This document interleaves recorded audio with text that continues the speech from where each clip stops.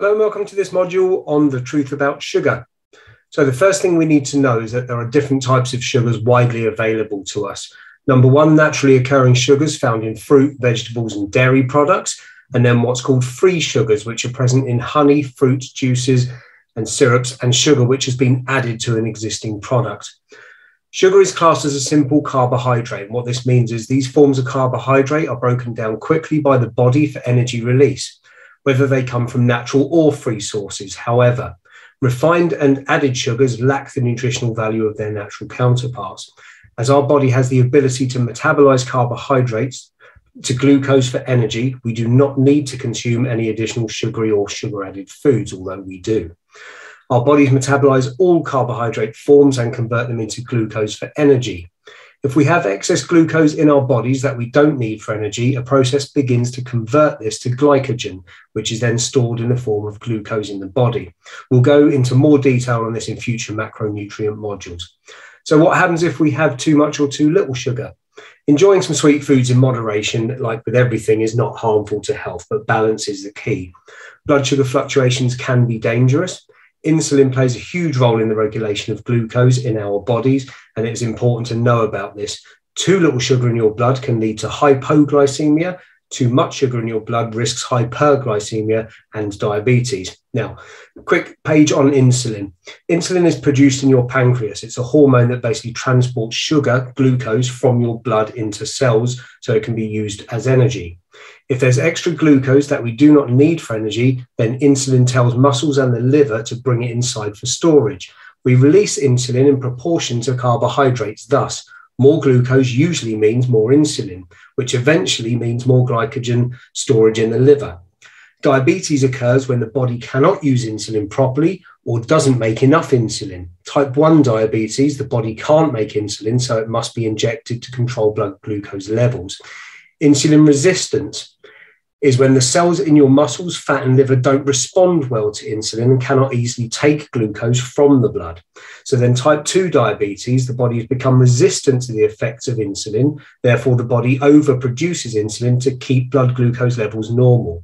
With this, after many years of overproduction, the insulin producing cells in your pancreas burn out. This can be helped with lifestyle changes. Now, hyperglycemia is the term used when there are high levels of sugar in the blood.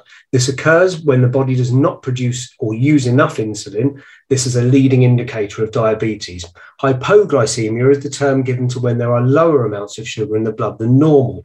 This can happen when the body produces too much insulin. Hypoglycemia can occur without diabetes in both adults and children. Contributing factors to this include other health issues, obesity, hereditary diabetes, certain types of stomach surgery, and pre-diabetes. So why is there so much sugar?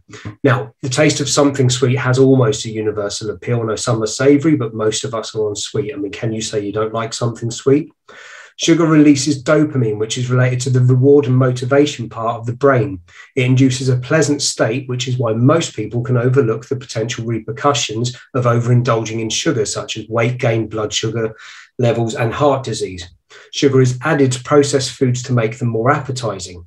It's also added to processed food to basically to baked goods, to color and texture, acts as a preservative. It helps fermentation, can be used as a bulking agent, and can balance the acidity, as well as the fact that, you know, these producers do know that we are generally hooked on sugar.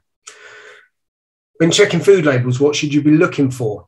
Sugar can go by a lot of different names depending on its source and how it was processed or manufactured. 56 types at my last count, and that's including all the different types from generally from the US, other countries where the food is imported into the UK.